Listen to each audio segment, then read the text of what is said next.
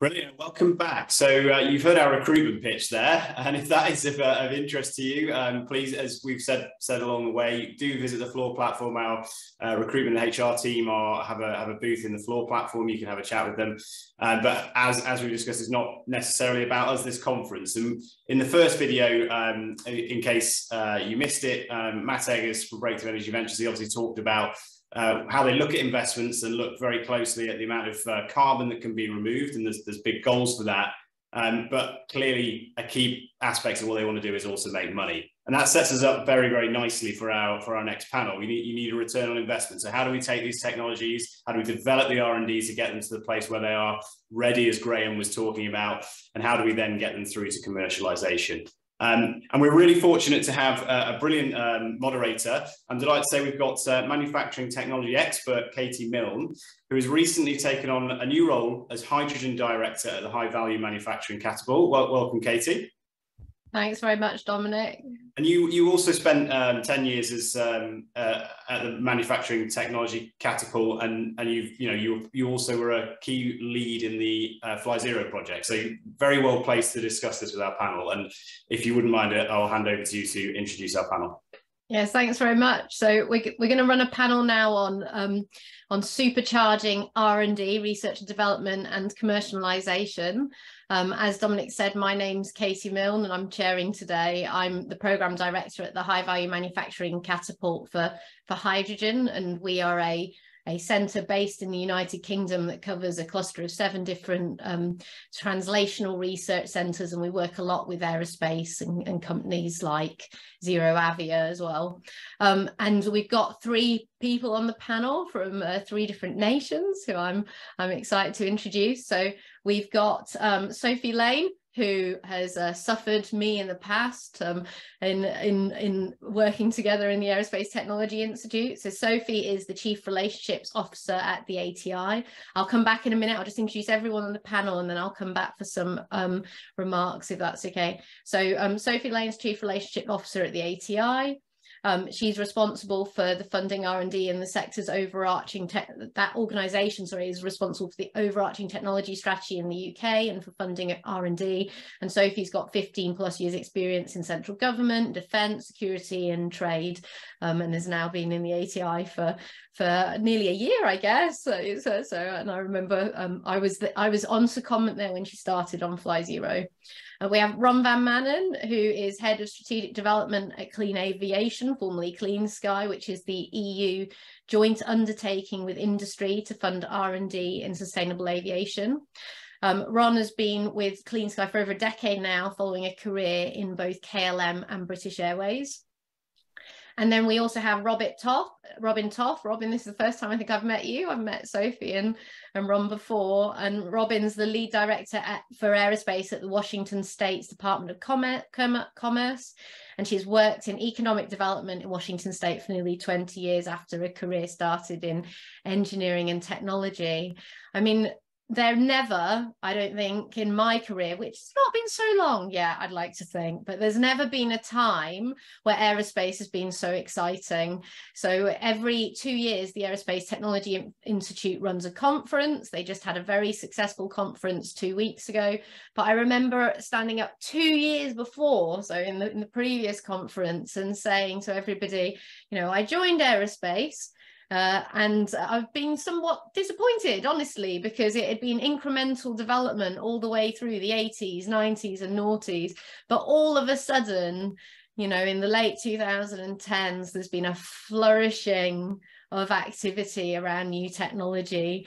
And I think, activities like Clean Sky and the Aerospace Technology Institute program have affected that.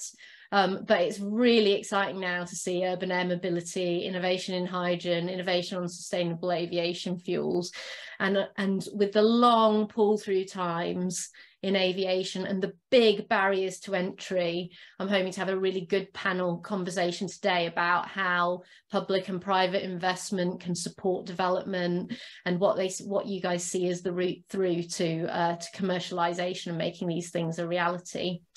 So I'm just going to go around the panel and ask everybody to give a few initial opening remarks and thoughts one at a time, and then we'll have some Q&A led by me, and then I'll start to look at the Q&A in the chat for the last kind of 15 minutes, if that's okay with everybody. So Sophie, let's start with you. You're on the top of my list.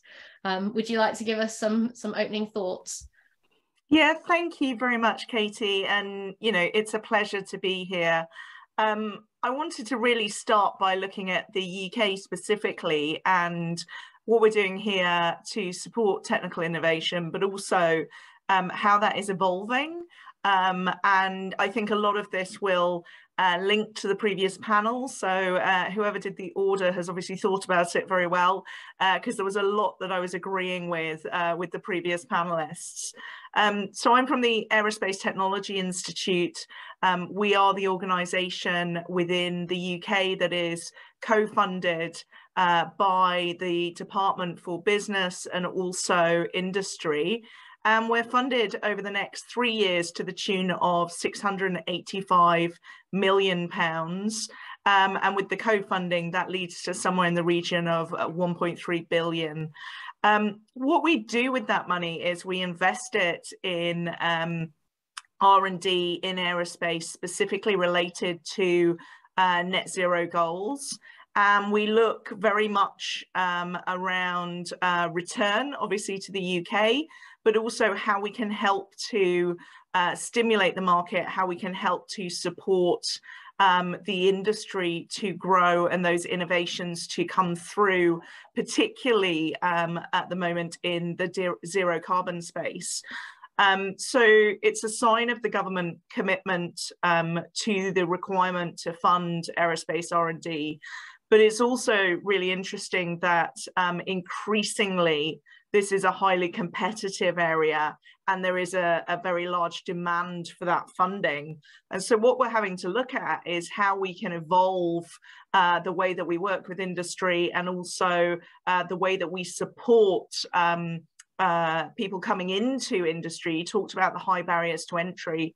How can we help to bring those down to support some of the smaller companies alongside some of the more established OEMs, and to make sure that these innovative technologies, particularly in the hydrogen space and in the zero carbon space, get through into the market as quickly as possible, because that's the best way that we can get to our net zero goals. So a few things that we are doing specifically. We've just launched we call it the hub. It's very catchy, but essentially what we're trying to do is to create a space that facilitates conversation, discussion, investment potentially, and also collaboration between and across sectors, and for new entrants into sectors, and to allow the larger companies to understand what's going on in the smaller companies and to help bring down some of those barriers to entry. We're also looking at how we can collaborate across borders. This is a global problem, and the vast majority of the companies involved are global. So how can we work with others? Where should we be collaborating and where should we be competing is a really interesting question, and one I suspect we might get into later on. But also we're looking at what the balance of public-private financing might look like, what the difference is in investor appetite in different parts of the world, how we can help stimulate that here in the UK. And then in addition, what are those areas of directed R&D that we could get involved with to help the industry to move forward and to answer some of the questions that perhaps by themselves they wouldn't be able to answer. And the Fly Zero project that you mentioned earlier is a great example of that, and a really innovative way of looking at a really complicated question. So I guess I'll leave it there, and then we can come back to any of all of that. Amazing. Thank you very much, Sophie. And yeah, really nice to hear about some of the things reflected back at me that have been happening in the ATI that I've had the privilege to be a part of myself. Thank you very much for the invitation and the nice introduction, Katie. My name is Robin Toth. As Katy said, I've been in my position at the state of Washington for about 4 years. And I will say that aviation has changed dramatically, even in the last 4 years. Traditionally, I had been working in the commercial aviation environment. And so as soon as I started, SAF has been around in Washington State for a long time, but we started to look at these new types of aircraft, whether it was electric or hydrogen or hybrid. And so it's been a really interesting period of time. We've worked with several companies to help them what we call land in Washington. So really excited about the potential for some of those companies, and really happy to see my friends from Universal Hydrogen on this call as well, and ZeroAvia. We're really focused. Some of you may know that Washington State considers ourselves one of the greenest states in the United States. Yes. We have an electric portfolio that is 96% plus carbon free. So being able to create sustainable aviation fuel, looking at these new electric aircraft types, and whether you have a hybrid or a fully hydrogen propelled aircraft, we think that we can be an important player. We have over 100 years of legacy, but we really are looking to the future. And we're looking not just in our manufacturing arena, but we're also looking at that in our educational arena and in our legislative arena. We have a number of our elected officials who are very interested in aviation and aerospace. And so they're helping us develop a portfolio of requests that we're going to take to the state next year to help us propel the work that we're doing a bit faster. Instead of taking a traditional pathway, maybe we can accelerate some of the work we're doing. So I'm really excited to hear more about what Sophie's doing in the UK and what Ron is doing in Europe, because, you know, imitation is the best form of flattery. And if there are new things that we can see and that we can engage in, I want to make sure that we're leading that charge in Washington. Amazing. Thank you, Robin. Ron, do you want to try again? See if Can you hear me, Katy? yeah, yes, excellent. We can Great, hear you. thank you. And thank you for having this opportunity, and hi to all in that sense. Where to start? I mean, clean aviation, for those who don't know it, is indeed the successor to the two Clean Sky partnerships. So it's a public-private partnership funded within the EU's framework programs. We're a 4 billion program in total over roughly a decade. That's nowhere near enough. We need contributions from the ATI. We need contributions from other national programs. We, I think, also need to recognize this is a global industry. So it's actually great to be in a panel when we're looking, you know, across the pond as well, because I think that that's something not said, but we should acknowledge in that sense. Our 4 billion is 1.7 of EU public funding. So it's more than matched by the industry that's eligible, and we've launched a first call. This is a grant-based mechanism, and will run for roughly a decade. We believe, I totally agree with you, Katy, this is maybe comparable to the 1930s or something like that, but or the 1920s. Hopefully now this disruption, this revolution in aviation won't mean that the inventors are the pilots and they kill themselves flying their aircraft. That's I think we're beyond that. But this is by far the most exciting decade that I've experienced in a career in which I had gray hair and then lost my hair. So if that says something, I think it is an exciting time. We also see, and we need it, let's face it, we need talent to come to this industry, and hopefully we'll succeed in getting aeronautics really high on the agenda in terms of young people from both genders, from all walks of life, and to fill the talent base in that end. Our strategy is to, in technical terms, skip a generation. If Brian Manen, who a good friend of mine from Airbus, if he were here, or any of my other friends at Boeing were here, would be saying, you know, we have a wonderful track record of 15 to 20% every generation of new aircraft. But if we're growing at 5% a year, we actually think that's more like 3 to 3.5 between now and 2050. But even then, you know, that buys you time, but it doesn't break the trend. It doesn't decouple economic activity or growth from climate warming or you know, greenhouse gas emissions. So we need to much more radically and fundamentally break that. And break that means breakthroughs. And quite cool to hear breakthrough energy in the break in that sense, because I think, and I'll return to that, that's something that I think also can nicely complement the public intervention and the routine investment in that sense. We want to skip a generation, meaning we think the next aircraft that we're helping the industry to develop at a research level will be more to like 30 to 50% better, technically speaking. We also need to recognize that even that's not enough. We need to go to a different energy source. So, you know, trailblazers like ZeroAvia and others, I think, are a necessary ingredient in looking at things that are non-drop-in, non-standard, that look at different ways of doing things, and you know, are willing to challenge the established order. But this is an incredibly difficult industry to do that. We think that look at the long haul, medium haul, short haul, regional, commuter, subcommuter.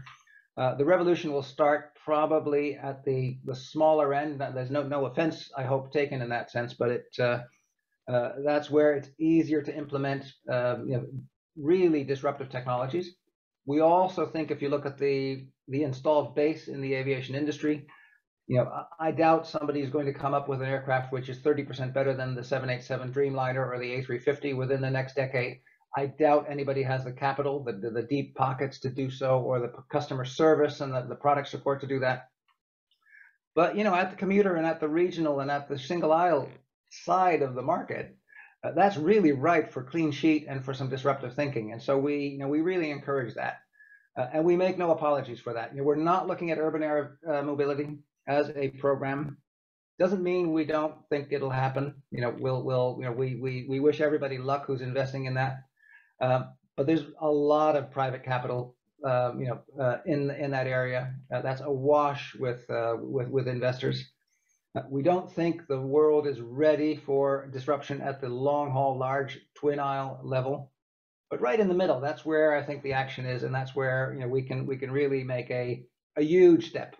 But the huge step in a short term is still probably a decade away from product introduction. And politically speaking, that's probably that's our Achilles heel. That's where the industry needs to accept that we can do things. We can replace the current aircraft with generation Max, Neo, 787.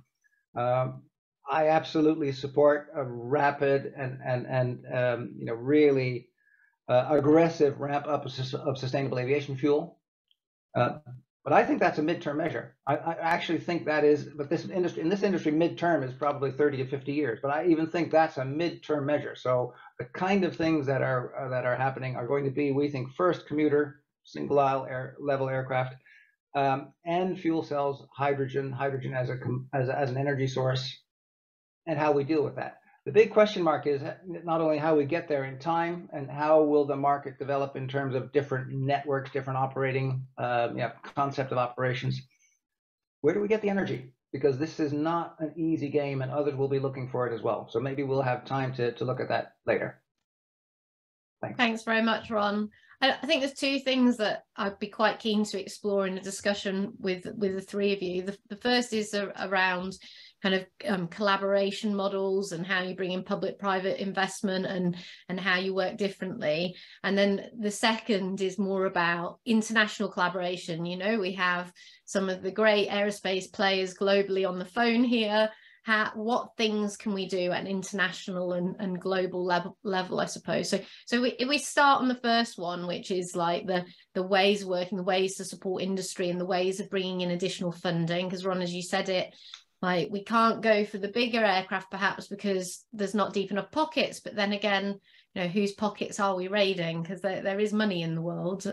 So perhaps, like, if I can come all the way around back to you, Sophie, what are your thoughts on kind of on the ways of working and how we could work with private finance?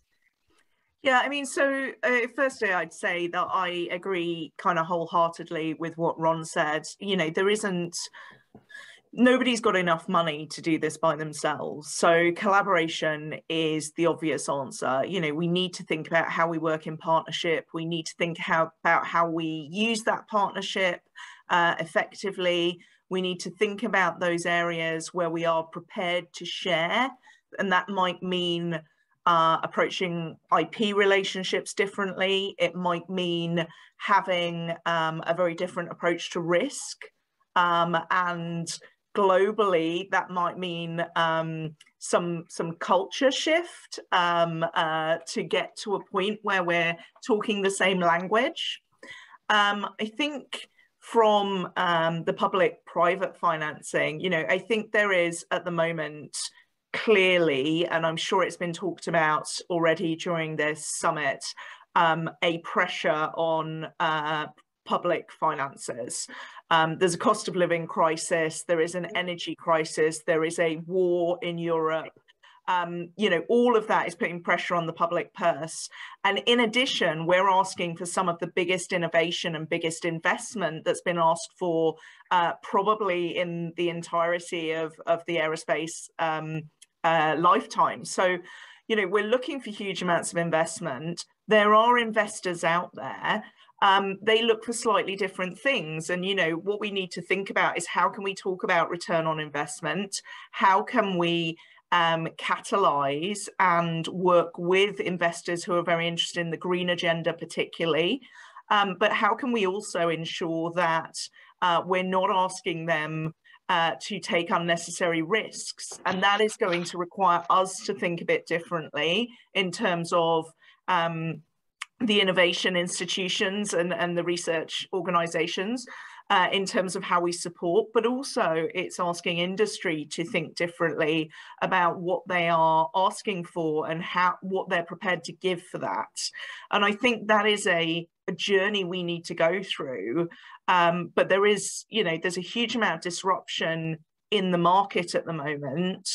It's perfectly possible that some things you might have required some of the larger companies to do in the past is not going to happen without additional support. And so we need to think collaboratively about how we approach that. And we also need to learn from each other, because I don't think we have enough time to let you know, one side of the globe do it one way and succeed and the other side to experiment on something else. We can't afford to be duplicating effort, and we can't really afford to not be learning from each other consistently and working collectively towards the goal. I think what you're expressing is a real tension between, like, this is an existential threat. If we don't fix this, we won't be able to fly, we're harming our planet, versus like kind of almost nationalistic protectionism of you know, that some of that dynamic there. I mean, Ron, do you want to add anything? And you know, what one of the places that Sophie took my head was thinking of other countries. You know, you've got these very fast developing nations like South Korea, for example, and you have also the Middle East, where they've got monster sovereign wealth funds and they're looking to diversify away from all. Like, do you have any thoughts about how we can leverage that but still, you know, maintain, I guess, you kind of regional strengths in aerospace? Robin, do you want to go first? Sure. I was just going to say, you know, we're, as the, you know, a state in the US, we focus mostly internally, although we do know that a lot of the economic issues around the world are affecting us. So we take that very seriously, and we do work with our national and international partners to ensure that we're understanding what those trigger points are in other countries. We have representation in Asia, in the UK, in Europe. So they're helping us to understand what's going on. What are the efforts that we can undertake? We try to be a good partner in that respect. We also focus in our state, because as I said before, we consider ourselves the evergreen state. That's actually our motto. And so we're very, very focused on ensuring that both or all of the elements that are important to our citizens are as clean as they could be, whether it's our water, whether it's our air. And so that is a huge focus for us. And how do we continue that? We don't want any additional pollution coming out of any of our sectors. So we make sure that we're focused on creating new technologies that are going to take us into the future. And one of the things that recently occurred in Washington, D.C., the head of our government, is they created this concept of the hydrogen hub. And they invested $7 billion into this hub. And we are applying as a state, along with one of our neighboring states, and could include other neighboring states, to be considered one of those 7 to 10 hydrogen hubs. We feel like we have a really great chance because, as I said before, our electricity portfolio is about 96% carbon free. We use solar, we use wind, we use water power, we use some additional types of power that help us create that clean electricity grid. And that is seen very positively to some of the companies that we're working with who are dealing with, electric aviation or hydrogen or hybrid. So we find that that is one of the key elements. If we were in a different state, maybe we wouldn't have the attention that we do. And of course, with our 100-year legacy or plus of aviation expertise, we're trying to bring all these things together. I think that most of our sectors are more aligned than we are separate. We actually have a slide that we use which shows all the intersections. Aviation isn't a standalone. We also work with clean energy. We also work with information technology. We work with our creative economy. We work with our life sciences, keeping your aircraft as clean as possible. That's a real intersection with our life sciences. So we find that we have more in common, and we even have more in common with our friends in other countries as well. We're all fighting the same thing. I think Sophie described all those issues we have, and we all have them, whether we're a country or a state or a city. We're all trying to figure that out. And there's not enough money in the world to help at everything that we need to do. But I think the partnerships that we're creating are really important. Thanks, Robin. Ron, do you want to add in just briefly? I'm beginning to clock watch a little bit now in the session. Yeah. First of all, because you mentioned things like sovereign wealth and others, at the risk of being a bit controversial or contrarian, I'm not convinced. If there's, I don't know, between 5 and 10 billion apparently in private equity floating around in urban air mobility, I don't think there's a lack of capital for the aeronautical or the aviation industry per se. I do think just looking at the, let's say, the whole spectrum of long haul, twin aisle aircraft down to general aviation, the technology isn't there for something that would make a big, that really move the needle in long haul aviation. So we should do what we can do. And what people don't realize, I come across this every day, is that 2/3 of aviation emissions are on flights below 2,000 miles. 2/3 of it, and 1/3 actually below around 800 miles. So, and what I often encounter in Brussels is the, I think, again, I'm being a little bit provocative, somewhat naive comment that, well, we'll just put people on trains. That's not going to happen with the exception of a couple of hundred city pairs. Aviation is not only essential, and it will, people will demand mobility, but societies, people will demand short haul aviation mobility as well. So we might as well, recognize that's going to happen. And as the State Minister for Environment in Norway told me a few weeks ago, we also need to recognize there's another issue, which is biodiversity and impact over the life cycle. And if you want to, basically put track down over the entire planet, that's not going to be very prudent either. Aviation is wonderful. It's 2,000 meters of a takeoff strip and 2,000 meters of a landing strip, and there's virtually no noise in the middle. There's no infrastructure in the middle, but we need to solve the energy equation. So we are convinced, if you like, that is where where we need to go. and why we need to look at the short and the medium ranges first. We also are convinced that it needs a public-private partnership approach, because we're not going to get there without building a business case that gets everybody on board. I'll stop there, Katie, because you're going to be looking at your watch. Excellent. So I'm going to ask one more question of the group, and then I'm going to take some questions from the Q&A. So my next question is around, we've got the US, the UK, the EU represented here on the phone. Like, if you were to imagine that you're in a room talking about what transnational collaborations you could put together, whether that's international or even global activities, what do you think's on the table? What are the things that we can collaborate on internationally in order to accelerate, the decarbonisation of flight? So I'm going to mix it up. Robin, do you have any thoughts? Sorry to come to you first. It's such a big question. I can see your face going like, oh no. Well, like I said, we do try to, get outside of our own state as we work with our representatives around the world. We know it's important. And there's always opportunities for us to connect with others, where you both are, Sophie and Ron, and even in Asia, Australia, we do trade missions all the time. And the trade missions aren't just, people think they're kind of what we would call a boondoggle or like a vacation. Those trade missions are not a vacation, I will tell you. It's like 8 to 10 days of 20-hour meetings with multiple folks who are engaged in the same type of work that we're engaged in. And so we learn from each other. And it's not, it's not combative or anything like that. It's more collaborative. And so we're taking things that we're hearing that are going on in other places in the world and trying to integrate them into what we're doing. We feel that having a similar platform is going to help us achieve these issues we have.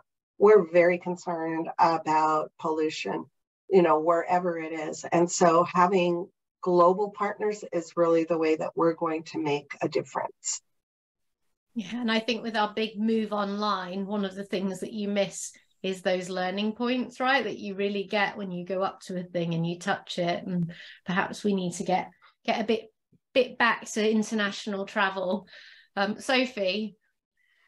Yeah, so I think for me, how do we have a conversation internationally that allows us to put our national concerns to one side, that allows us to take that global concern to align around a vision, to agree enough about what it is we want to do together, that we don't get caught up in the politics, that we can look beyond that.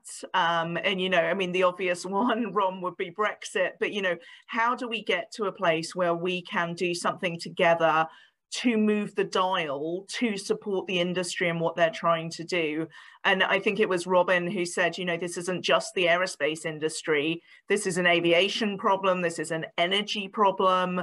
There are a huge number of players here.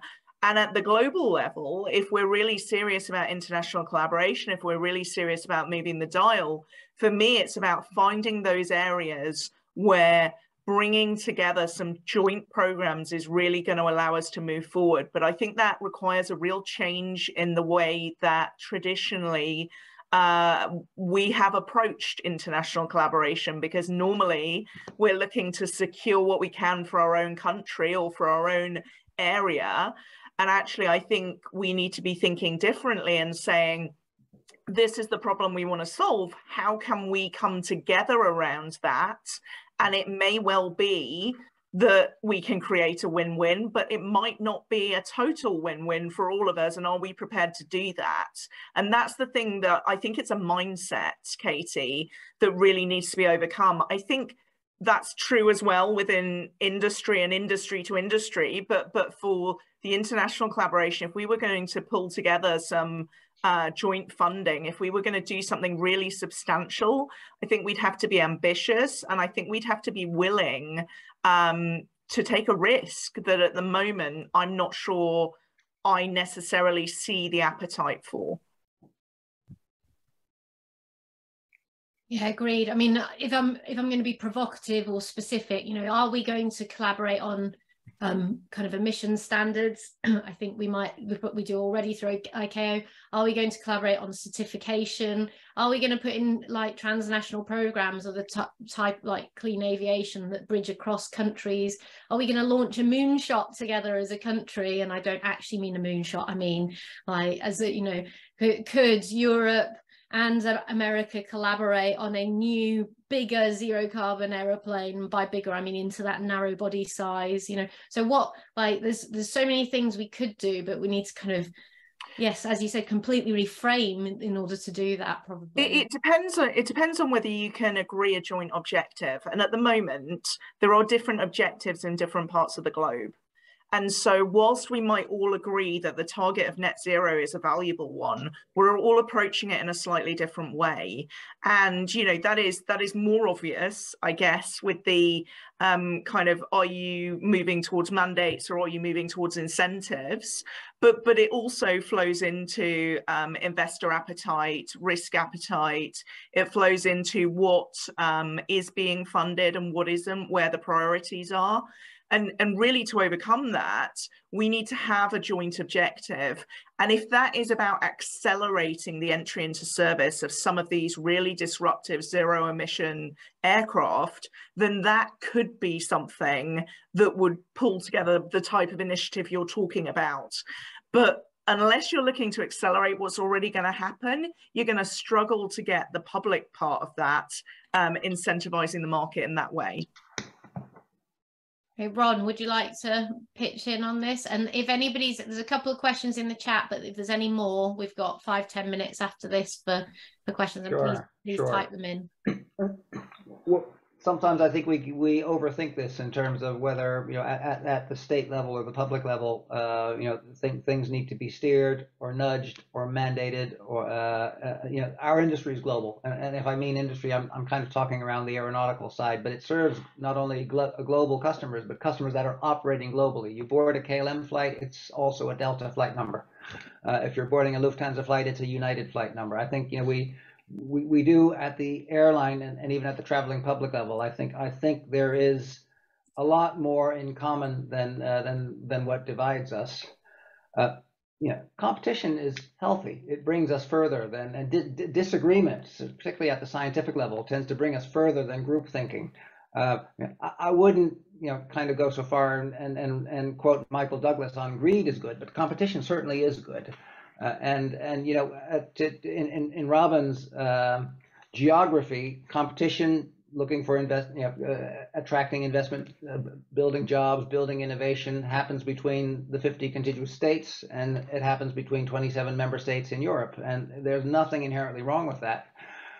What is nice is to think that our, you know, the sector actually is looking at this. We work very closely with Avia, which is a GE company, and Safran. They are incredibly closely connected to GE in the US. So there's a lot that happens that we tend to forget if we're over-focused on the subsidies, on the grants, on the mechanisms. And let's give our industry credit that actually happens.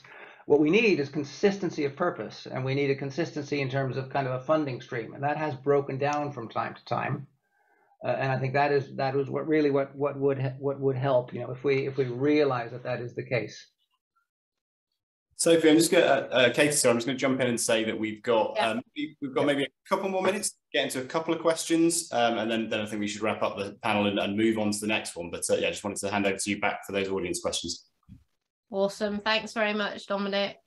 So there's a couple of questions on financing. One of them is a little bit beyond me, but it talks about investors and the type of investment that's offered and the relationship between where like how much equity it is versus how much investment at the right stage in the aircraft cycle.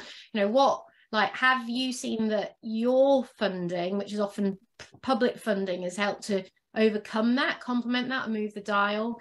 And then there's a very specific question, Ron, for you, which is about responding to your comment, which is we should go after the middle of the market, saying, you know, there has been a backing away from that regional market of the big primes in the last 10-20 years, and how do you see that playing out? So perhaps if we can go around, Sophie and Robin, on on the private investment, then finish on Ron, and then I'll come to closing remarks, if that's okay. So Sophie, on like how can your effort, how have you seen that complementing private funding?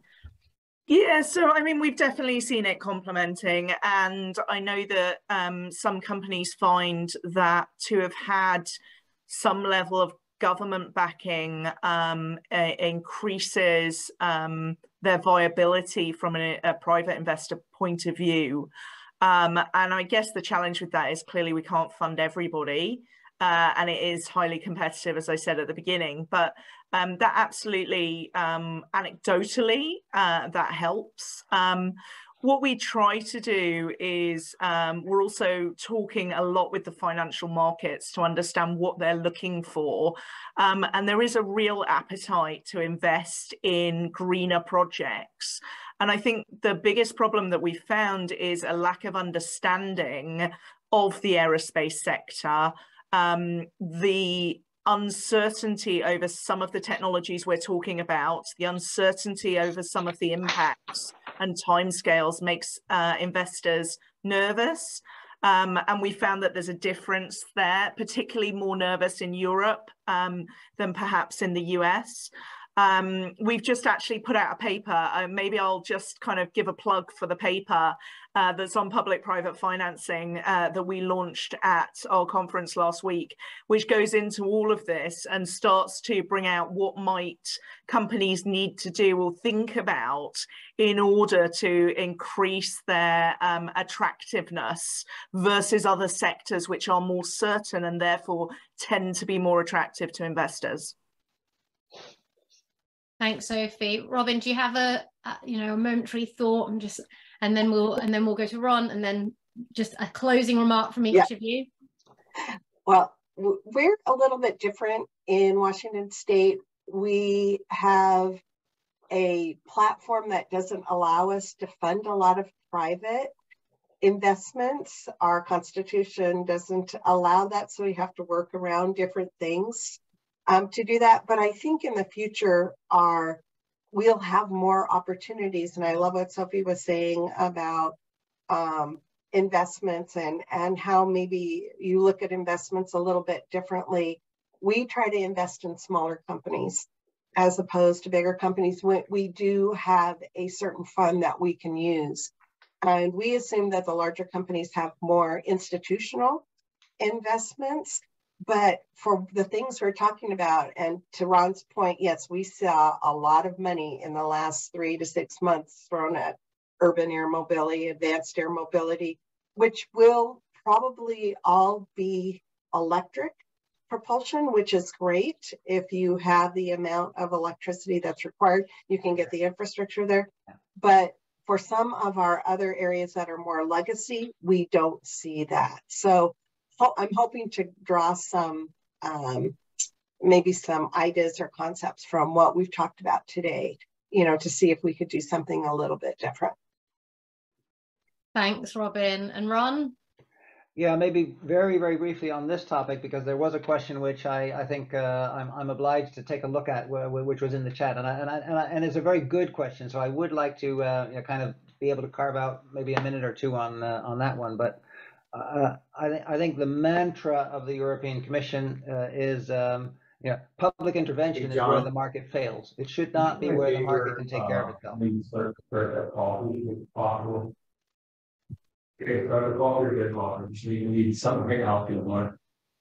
Sorry, I've got some noise interruption there. Apologies, not sure where that's coming from. Let's see. It seems to have cleared up. Ron, sorry, carry on. Okay.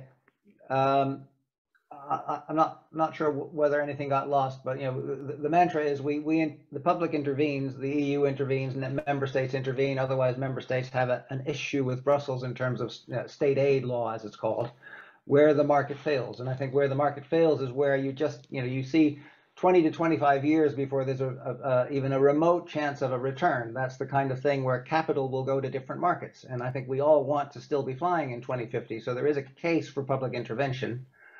And clearly there are different philosophies, as Sophie rightly said, in terms of carrots versus sticks.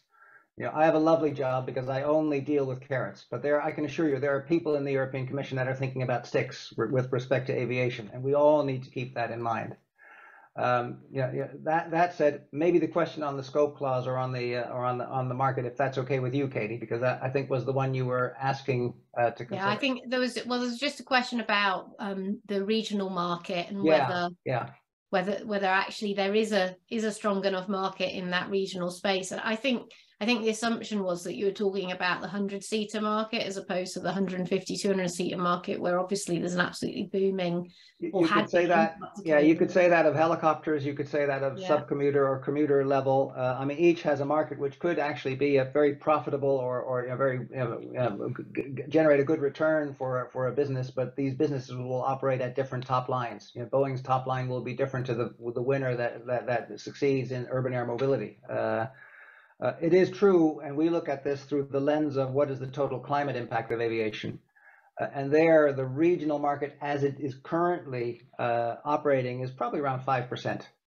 But the thing is, we think that we're going to see breakthroughs in terms of technology there, that once that gets up the learning curve and it proves itself, we're either going to see the market changing in terms of its network. We're going to see more people being willing to fly out of smaller airports on smaller aircraft, or we'll see that technology scaling up into bigger aircraft. Now, the thing is, we operate in a world with a lot of mindsets, paradigms, even regulations that aren't always conducive to change. Up to 19 seats, no cabin attendant. Above that, cabin attendant. That's why you generally see after 19 seats, the next higher aircraft is 70 seats. There's not much in between. The Fokker 100 was a wonderful technical aircraft from a country that I came from and worked in, but probably 20 years too soon, because in almost in the largest markets, it ran foul of what was called the scope clause. I think one of our challenges is to kind of lose the baggage, right? To drop this ballast off board reserves, deviating. There are many things that we need to rethink in the policy, in the certification, in the regulation area. Airlines in terms of contracts that will or will not support a different way of operating. Finally, sorry, I'm not trying to monopolize time, but single aisle aircraft. I mean, that's the backbone of the aviation industry. 90% of flights are below 1,000 miles. 80% are even below 500 miles. These darn things are designed for between 3,700 and 4,000 miles. Yeah, up until very recently, every airline, every leasing company, every manufacturer would tell you we have to, because they need to be used, one day to San Francisco from Boston, the other day from Boston to Washington. But if the system is 50,000 single aisle aircraft by 2050, I refuse to accept that they all need to be designed to exactly the same standard. We have to rethink a couple of things. That's amazing. Well, I'm pretty sure we are straight out of time because Dominic has reappeared to remind me. But it's been really interesting talking to all of you, and I'll be interested too to see if any transnational collaborations emerge after this call between the EU, Washington State, and the United Kingdom. So Dominic, shall we draw it to a close there? Yeah, perfect. Thanks, Katy. Brilliant stuff. Yeah, so we're running a little bit over, so we'll quickly segue into our next panel. But it was interesting to hear Sophie talk about this isn't just an aerospace challenge, and we need to think about the energy market and how that kind of plays a role. And we've heard throughout the course of this day and yesterday so much around the infrastructure side. And so